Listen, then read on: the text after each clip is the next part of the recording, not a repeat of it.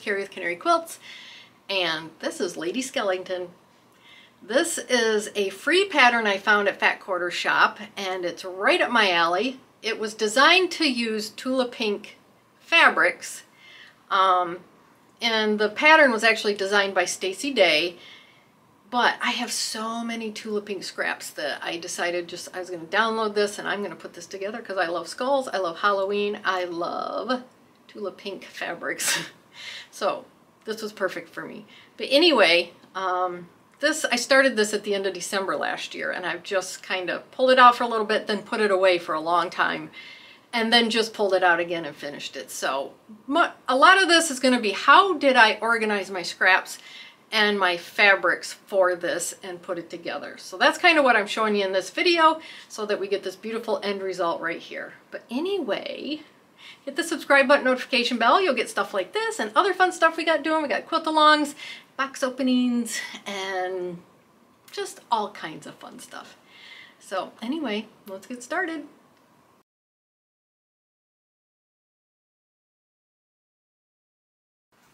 I'm going to start my Tula Pink Scrap Buster #1 because I have so much Tula Pink fabric left. It is just piled up here, and I'm not saying it in a bad way. I love Tula Pink, and I have a really good fun first project that is a free pattern that I found by, I think it's by Tula Pink, I'll have to check, that I'm going to use some of this fabric for. I have done several Tula Pink projects in the past year. I have all this fabric left. I did a king-size quilt. I did a queen-size butterfly quilt. I did the Daydreamer quilt. Yeah, that one right there. And I did a black diamond quilt with her fabric. So, if you're interested in seeing any of those videos, I have links down below. So join me on this one as I bring you down to my board. I show you all these scraps. I show you the quilt we're going to do. And we can get started working on it. But anyway, let's get started. Oops, I dropped some. Alright, before we get started on my Tula Pink Scrap Buster #1, the Lady Skellington wall quilt, I'm just going to show you the obscene amount of fabric I have left from doing Tula Pink projects. So I did this quilt in a king size. So I have a lot of those colors left. There's some scrap fabrics in there. But I have a lot of this because that was the backing. And then this is all the fabric that's left from that quilt right there. I mean, this would get this done for sure. So that's just one quilt kit. My Nebula Block of the Month quilt kit for a king-size quilt. I have this Solids Charm Pack that I was going to use, I think, for my black diamond quilt, and then I didn't, but this is what's left over from my black diamond quilt. I bought charm packs and fat quarters for this, and then these fat quarters came in a sew sampler, and so I've got, here's some charm packs. So I've got all of this fabric. I don't know, this may not have pieces that are big enough for some of the pieces in my quilt. And then I got a bunch of white fabrics, not a bunch, a couple of white fabrics I never did use in the quilt that are fat quarters. Here's my background. I did buy that. My butterfly quilt. There's tons of fabrics left in here also. I know it's hard to see, but yep, they're in there. And then my Sunshine Daydream quilt. Oh my goodness, there is a ton of fabric in here too. From the quilt kit. This is just the quilt kit. So, this is what I'm going to use to make Lady Skellington. And this is a free pattern. I found it at Fat Quarter Shop. I have a link down below if you want to grab the pattern. This pattern is actually made to be made with this charm pack of black fabrics by Tula Pink and the Tula's True Colors 10-inch squares. So you can buy that 10-inch charm pack also, and has all these colors in it. So you can make this with 2 charm packs if you don't have all these fabrics like I do. But I have all these fabrics, I just didn't have the background. Let me move all this fabric. It's a 34 by 42 inch. You choose your technique of applique that you want to do, and I'm going to do the raw edge fusible applique. That's my favorite. I like doing that. But there is needle turn and machine turn applique, and it says it is an intermediate skill level. I would see that if you've never done applique. So here is our key to fabrics, and I have most of these fabrics. I don't have all of them, but I probably have 95%. Like some of these hexies I know I don't have, but that's fine. I can make up for that. We have all our templates right here. None of them need to be like cut and taped together. They're all fit on these pieces of paper. So there's all our templates. Our templates have numbers. They give you other things like this is the top and this is the grain of fabric, stuff like that. But these are by number. But then we have our fabrics, which are by letter. And each fabric, like fabric A, is going to use template 8. And you're going to need, so template 8, you're going to need like one of these and then the mirror image of it. The other thing is it's over here also. So we have fabric A, that's template 8, that's a pink. So here's 8 and here's 8, and it says 8A. So you can see how these are mirrored. So it's 8. They're showing you that this is template 8, and you're going to use fabric A. So if you're looking at this, you can come back and look and go, oh, I need this particular fabric right here.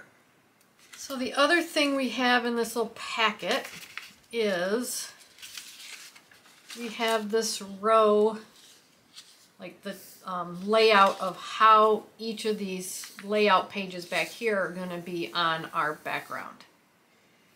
So, like this is row 1, piece 1. So that is this piece right here. So I'm going to have to figure out how to use these. I've never used something like this before, so it'll be interesting when I get to this point how I'm going to do this. So there we go. There's our templates, and we'll have to, I'm going to have to trace these onto my fusible webbing and then put them onto my fabrics and get it all cut out. Okay, I got my colors picked out. I had most of the colors like I thought I did. But I got my charm packs here, and I'm going to need 20 of these to give myself a 4 by 5 background. And what I also did was when I pulled the fabrics, I went through, I looked at the template, and then I would go back here to the template and, you know, kind of rearrange fabric, make sure that I had enough fabric. And I think I do for most of these, so we'll see when I actually get to it, but it looked like I had enough fabric for all these templates.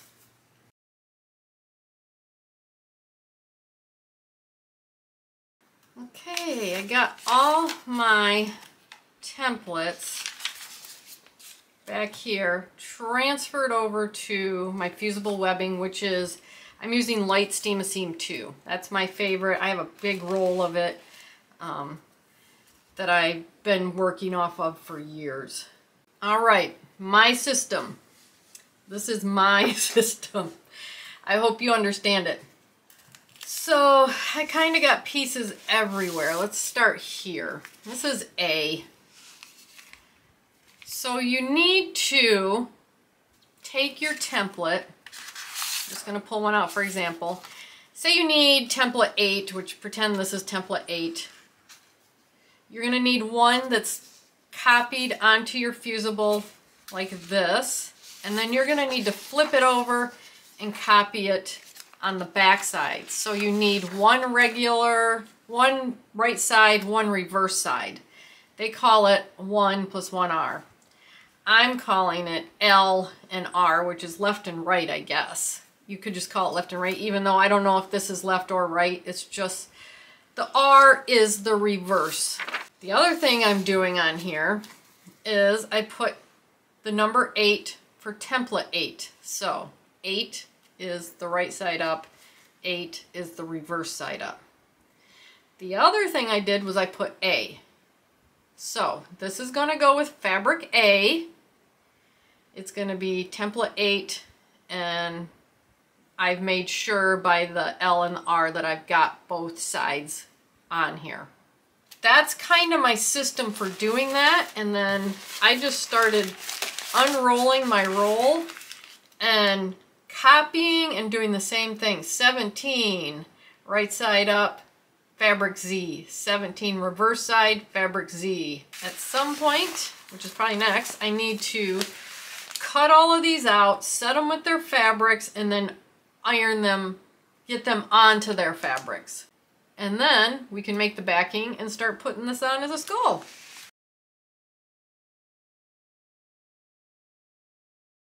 Alright, so it's been 6 or 7 months since I've gotten this out, and I had a big sheet of my templates cut on my steam-a-seam, and I hadn't put my background together, so I've done that. I got my background together, the black that you see back here, and then I went ahead and cut everything out.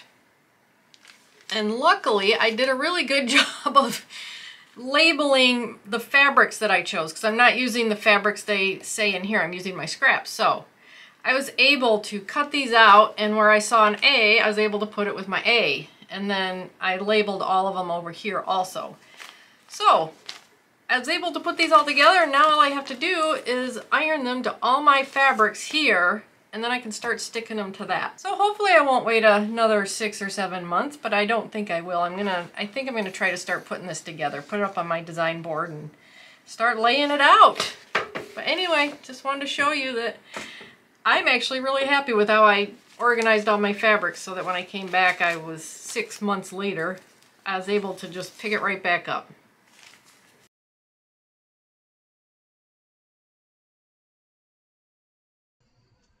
All right, I've got all my templates fused to my fabrics. I'm ready to go. So I put together the layout pages and taped them together, and now they're laying on top of my black background so that I know where all these pieces go.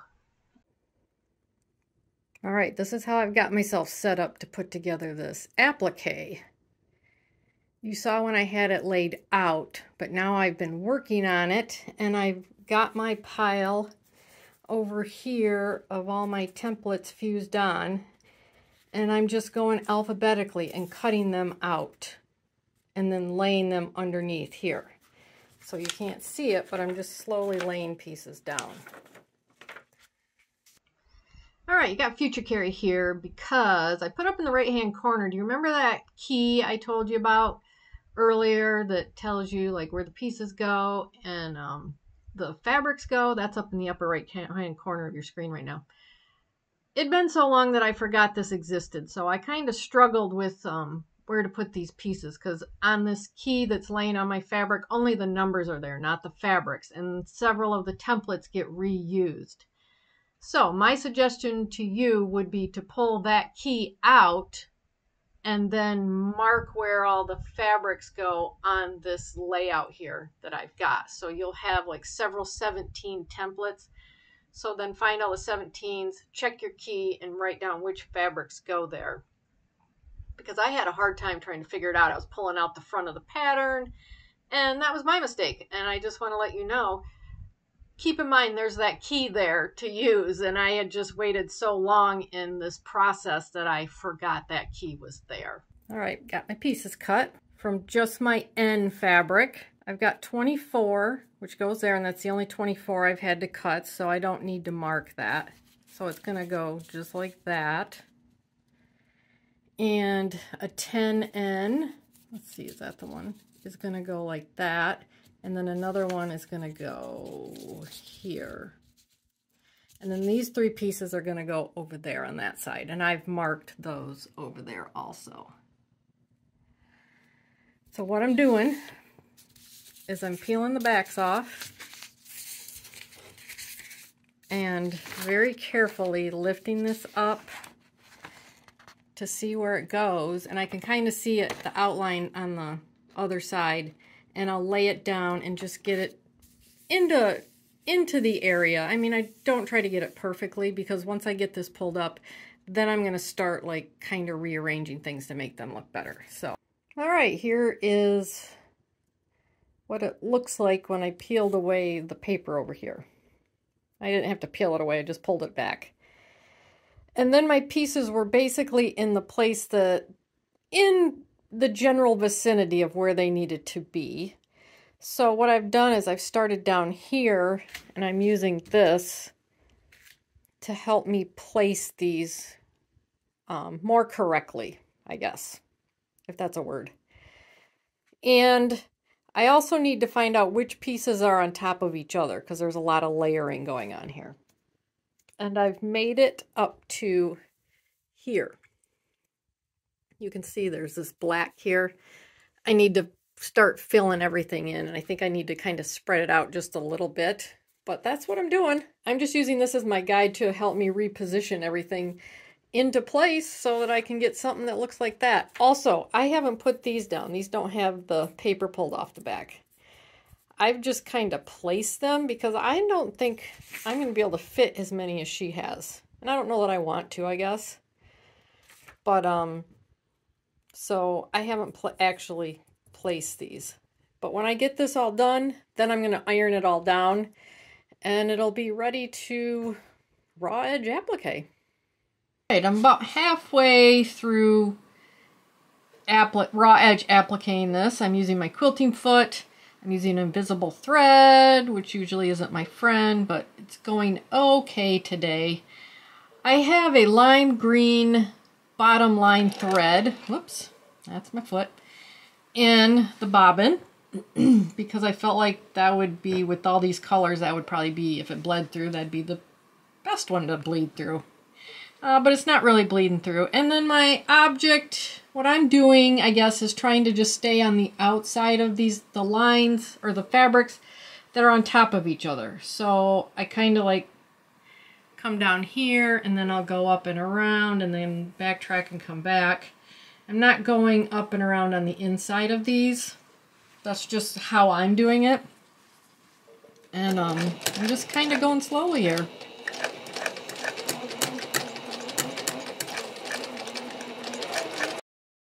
So since I have such a love-hate relationship with invisible thread, what I'm doing is I'm just staying on the outside, and I'm moving from piece to piece so that I don't have to stop and start my thread. That's where I tend to have the biggest issue, is when that happens.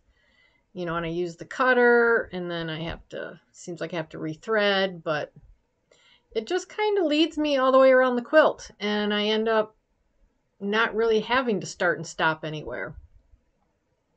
So I'm coming up to the two little dots in the nose there, and you can't see it, but there's a seam, a black seam right there, and that's what I'm following, so that that thread will sink down into the seam and you won't see it as much.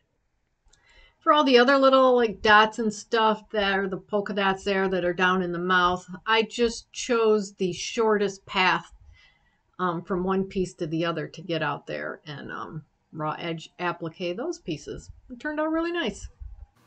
All right, I'm at my machine. I am ready to start quilting this. I have sandwiched it with my batting, and my backing is some fabric I had, Walking Dead. I had enough to do the back, and I needed to use it up, so there we go. That came from a stash. What I'm going to do first is I'm just going to start in the center and go all the way up through the center and just outline everything here. Just make it pop off of that black. Maybe go over these lines where I had to do the invisible thread. I'll go over those. Maybe I'll kind of hide those, but I'm not too worried about it. And then I'll come out and I'm going to go around the outside, the edge, and then I'm going to have to decide what I want to do out here in the blank space. But for now, I am literally just going to outline everything just to get these shapes and colors to pop off that black background. Whoops, guess I can't use it like that. So I'm just starting at the bottom, and I'm going to follow the black around the outside of all of these pieces here. And it's just going to kind of lead me to where it leads me. And I'm going pretty much right next to them. So I just went out on that seam and circled around those. And as you can see, I'm just following the black on the outside of the pieces. And then down here, I'm using that shortcut to each one of these circles that I used when I was raw edge appliquing, and then it covers it with the black thread that I'm using for quilting. It's fun. I enjoy doing this. I enjoy, it feels like coloring. All right, I finished going around all the pieces on the inside of Lady Skellington. Now all I'm doing is echoing about a ½ inch on the outside of all those pieces, just all the way around her.